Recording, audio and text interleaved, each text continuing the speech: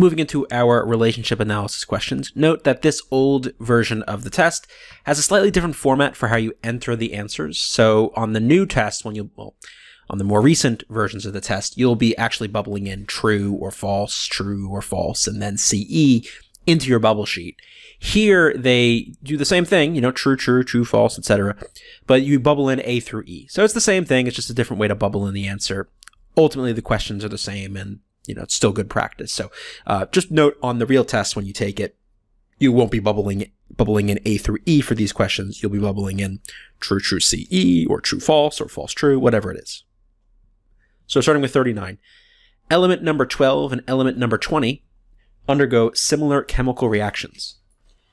Well, pull out a periodic table, which I'm doing right now, and look at those elements. So element 12 is magnesium, and element 20 is calcium, and they are both group 2 elements. They're in the same group, and typically elements in the same group exhibit very similar chemical behavior. So we would say that this first one is indeed true. Because they're both group 2s, they're both going to form +2 ions, they're going to typically exhibit the same kinds of chemical reactivity. Element 12 and element 20 have similar valence electron configurations, and yes, that's why they typically exhibit the same kind of behavior, because they both have 2 valence electrons. They're both S2. In the case of magnesium, 3s2, calcium, 4s2. And that electron configuration of having those 2 valence electrons is what causes this similarity. And so not only is it true, but this is going to be a true CE. And so 39 is going to be choice A. 40. The element carbon forms the basic structural framework of more compounds than any other element. So that is true, kind of a factoid. You just need to know that organic compounds are really, really numerous. When you start linking together carbons to start creating chains, and you add your oxygens and your nitrogens, you can create a whole ton of different compounds. And so yes, carbon-based compounds, organic compounds do this. There's more of them than any other. So that's going to be true.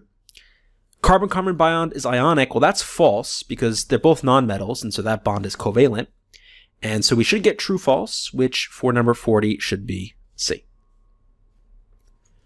The molecule CO2 has a net dipole moment of 0. Well, if we were to sketch out CO2, you would see, just doing the structure without the electrons, I guess we can just throw the electrons in here, we would see that this is linear. It's sp hybridized in the carbon atom. We get a linear structure because there's no unpaired electrons around the central atom carbon. And so this is linear.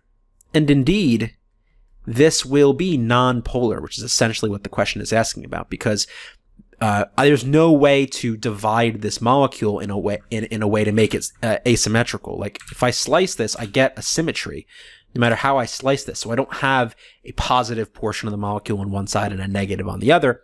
And so I have no net dipole. So this is true. When they say no net dipole moment or a dipole moment of 0, they're basically saying it's nonpolar. And that is true. The arrangement of atoms in the CO2 molecule is linear and symmetrical, and the bond polarities within the molecule are canceled out. Yeah, this is basically what we just said. So this is not only true second statement, this is going to be a true CE. And so 41 is going to be A. Because remember, the bonds here are polar. There is some electron density being pulled towards the oxygens because they are more electronegative than carbon. So, this is going to be slightly negative, slightly positive. But notice this cancels, right? The negative slightly pulled in this direction and the negative slightly pulled in the other direction cancel. That's why you get no dipole moment. And so that's why 41 will indeed be true, and then A will mean true CE. A catalyst that increases the rate of the forward reaction also increases the rate of the reverse reaction. True. You can't just increase the rate of one reaction or the other. You've got to increase the rate of both when you use that catalyst. So that is true. Now, the activation energies being equal is definitely not true. I guess there's some circumstances where it would be, but actually, I don't think so. That would pretty much never happen in most reactions. For example, if I have something like this as my reaction diagram, the activation energy of the forward reaction would be this guy, but the activation energy of the reverse reaction would be this, right? Whenever there's a change in energy, you're going to have different activation energies. So this is false. And so we get true false. And so it looks like 42 is C.